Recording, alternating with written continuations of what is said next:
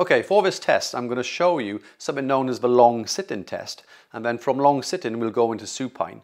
But we can actually start in a supine position.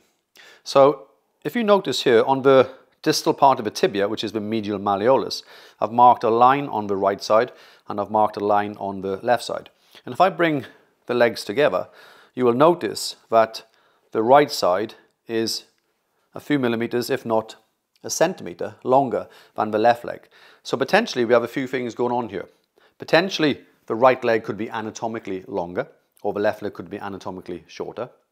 However, if we think about it from a pelvic dysfunction, it might also indicate that the right innominate has gone forward, so it's anteriorly rotated on that side, or the left side is posteriorly rotated. Now, from this position, if we get the patient to come up into the long sit-in position, Sean, if you sit up, please. And what you notice now is that they almost become equal, or the right side actually becomes slightly shorter than the left side. But what that indicates is that there is a pelvic rotation that's going on. So we have a malalignment within the rotation of the pelvis. Because if this right leg was anatomically longer or the left leg shorter, then they would still say shorter on the left and longer on the right.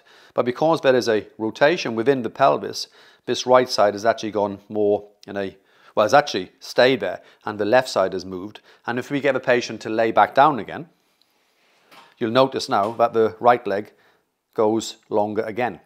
Now there is a mnemonic that is known as the 5 L's, and the 5 L's indicates that the leg lengthens lie-in and the landmarks are lower. So it's a very simplistic test. So you basically start off, if you want to, in supine, and you mark, you get the patient to sit up in a long sit-in position, and then let's say the right side is longer and the left side is shorter, as in the innominate bones, and then as they go to sit up, then the left side is actually changing position because it can freely move. So the right side doesn't physically move because it's stuck anteriorly.